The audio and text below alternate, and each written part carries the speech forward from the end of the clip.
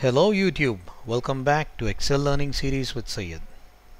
To follow along with me, download this workbook using the link in the video description. In today's video, I will show you how to manage views using freeze panes inside Excel. While working with very large data sets, it will be very challenging for us to manage the view, especially when you do not have your labels in the view. For example, in this scenario, I have my country names and the company names as labels. But when I scroll down, I don't have the country name anymore on my view. I don't know which country this column belongs to, or this one. And when I scroll towards the right, I lost the company name too. So I don't know which company this row belongs to. So how do I manage these things? It is pretty simple. I simply need to go to View tab in Excel, go to Freeze Panes, click on that one. I have three options. The first option that says Freeze Panes will help me to freeze rows and columns based on my current selection. Second option will help me to freeze the top row in my current view. The third option will help me freeze the first column in my current view. So let us begin from the last one. When I click on Freeze First Column, look what happens. My first column in the current view, that is column A, will be freezed. Now if I scroll towards right, you can see the column A remains in the view while we are scrolling through the Excel sheet. Now let me come back and go to Freeze Pane one more time and click on Unfreeze Panes. Now let me try the second option, which says Freeze Top Row.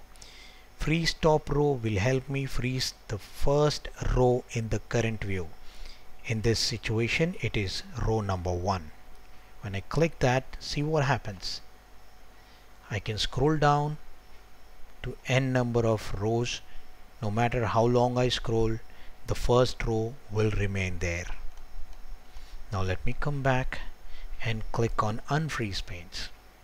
Now the last option, when I click on Freeze Panes, select the first option, that is Freeze Panes. It will freeze the row and the column based on my current selection. When I say current selection, I have my B2, this cell selected.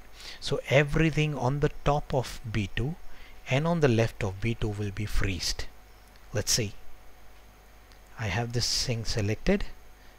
Now I click on Freeze Panes and select Freeze Pane. You can see my first row and my first column is completely freezed. When you have activated the Freeze Panes, to deactivate them, go back to View tab, select the Freeze Panes menu, and under that select Unfreeze Panes. This will release the freeze from your workbook. Try exploring Freeze Panes as much as you can using the practice file that I have provided. In case of questions and queries, drop back a line in the comment section below.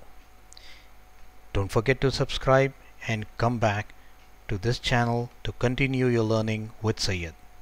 Thank you for watching and have a wonderful day ahead.